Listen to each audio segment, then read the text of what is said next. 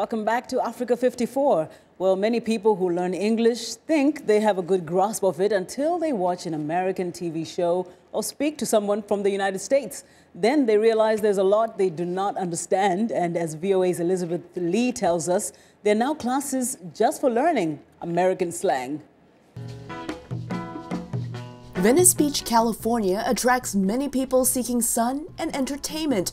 But for Hussein Al-Shehri and his classmates, it's a living classroom. I have an assignment to talk with people. Their teachers are strangers they meet on the beach. First one, jam. Jam? Yeah. Well, we could jam with music. Al-Shehri is from Saudi Arabia. He's taking a class on American street talk and slang. Field trips like this one, he tries to get chicks, remember? And classroom discussions make up most of the learning experience. So slang language is the only way to communicate and socialize with the people.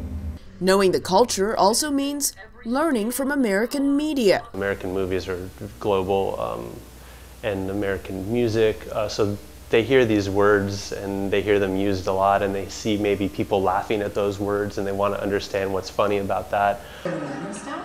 Street talk instructor Ryan Finnegan points out the slang in TV shows as examples for his students.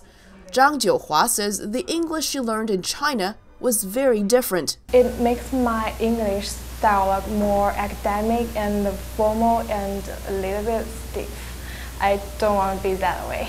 That's a hook for the girl. Zhang says with American slang and idioms, she can speak more casually and use humor. Tricks.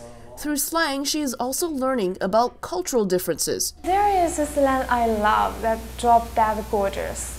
Cause it's different culture. Cause in my culture, I still remember when I was a child, my parents told me don't use that word. It's very rude and unlucky. And when I see that word, drop dead gorgeous, I'm curious, can I use that? Actually, I love that word. Finnegan says teaching slang has its challenges. Slang is extremely regional and extremely dynamic.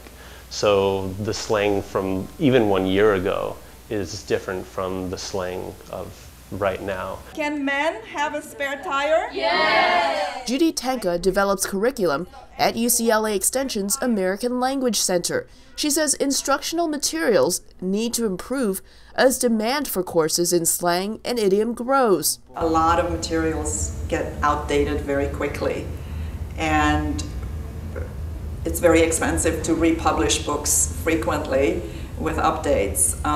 And this is why online materials will be very popular. With a working knowledge of U.S. slang, Zhang will return to China and apply what she's learned in her career. Are you down? Hussein Al-Shehri will be better able to immerse himself in American life as he pursues his education in the United States. Elizabeth Lee for VOA News, Los Angeles.